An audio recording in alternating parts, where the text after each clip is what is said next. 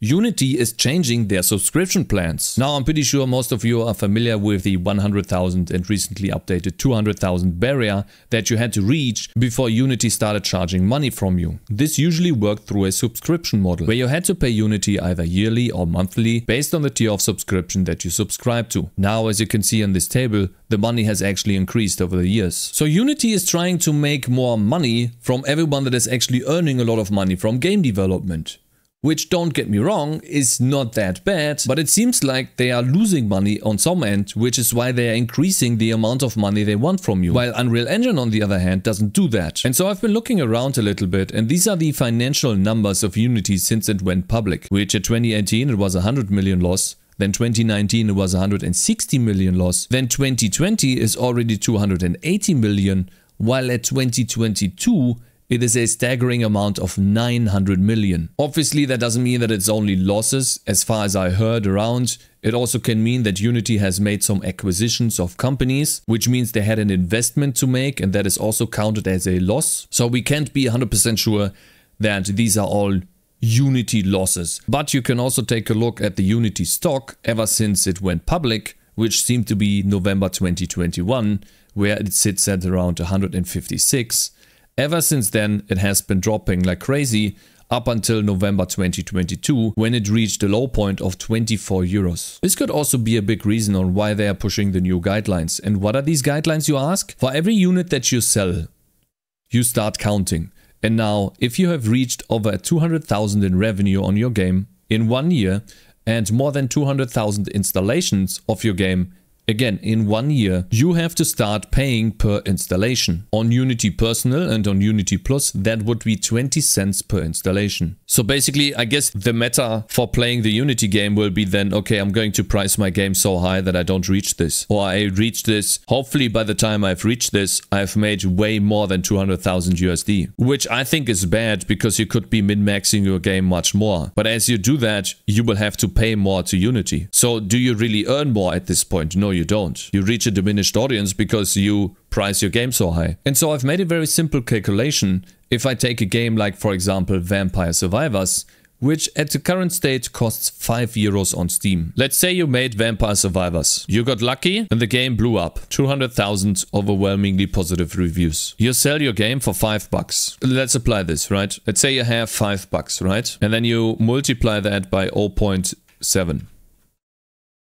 That's what you get after Steam. You have to multiply that or divide that by 2. Let's say for taxes. In Germany, it's about 40%. Let's not say divided by 2, but 3.5. And then multiply that. You take away 40%. Let's say 40% because your game blew up. You make a lot of money. Your tax rises. That's how it works in Germany. And I would assume that it works in other countries similarly, right? We keep 60% of that. Now we have $2 left. Let's say you're using Unity Personal, right? Because it's your first game, right? 0.2 from this. You're left with 1.9. You're literally losing 10% to Unity per install. So as you can see, it leaves us at about 1.9 as the final result. So we have to pay Unity 10% of our income just because someone decided to install our game. But it gets even worse. Then you ask yourself maybe, well, okay, fine, I have to pay for installation, but do I still have to pay for Unity subscription plan? Yes, you still have to pay the subscription plan as well. So not only do you have to pay per installation now, in addition to that, you also have to pay monthly or yearly depending on the subscription plan that you choose. Am I so out of touch?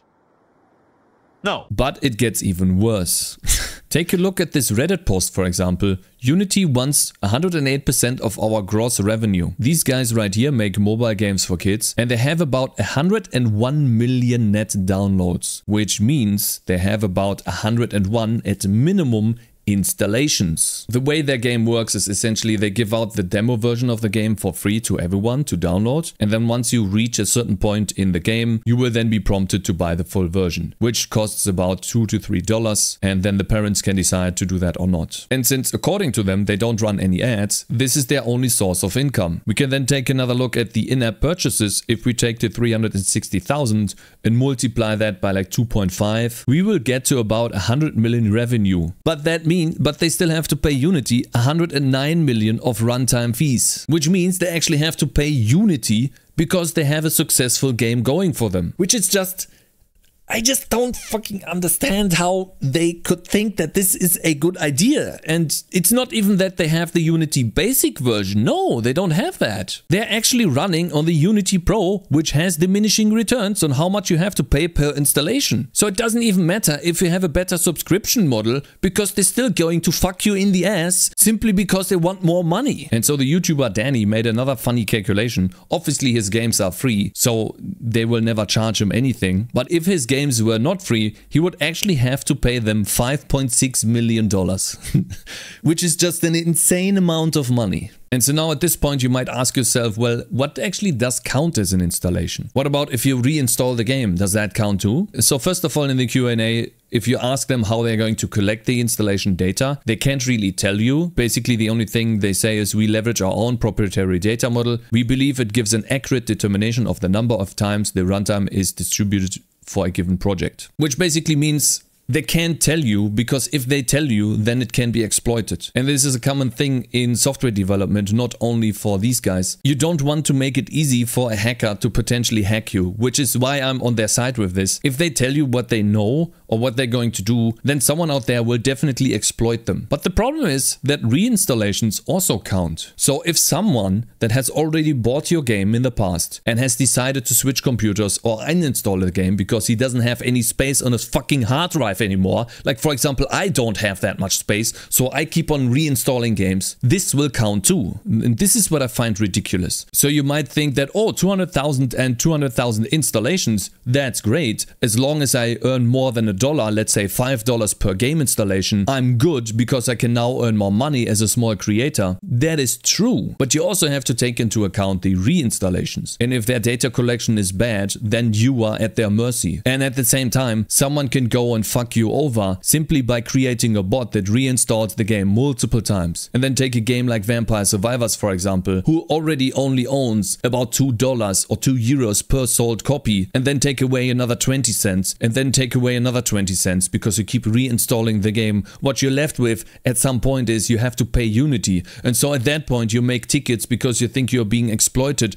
and then you are at the mercy of Unity figuring out what's happening. And so I think this system is very dangerous because it takes away all of the power that you have and gives it to Unity. And they can't be open about it, because if Unity is open about it, then it leaves them open to attack. And so yeah, as Ludwig already points out in his video, big companies are starting to leave Unity, or they're considering it, because they don't feel safe anymore. Many look at the option of Godot, for example, which lets you create games for free. Obviously it is not Unity and you write in C++, but I think it is a good alternative. And if I myself wasn't programming in C++, I would have most likely started in Godot. So yeah, I guess I'm happy I'm not using Unity. While I started out with Unity, I went over to C++. Everything I make, I own myself. And maybe it is a good idea to switch over to Godot in the future. We'll have to see if it actually goes through. I have a feeling that since the pushback they have received, they also have made some changes already, which means that they are willing to change what they are doing. But even if they roll back this change entirely now, it just means that they have broken trust. And now in the future, they might not be as trustworthy as they were before. So yeah, I hope you have a great day and keep making games. New devlogs coming out soon. Have a good one. Peace.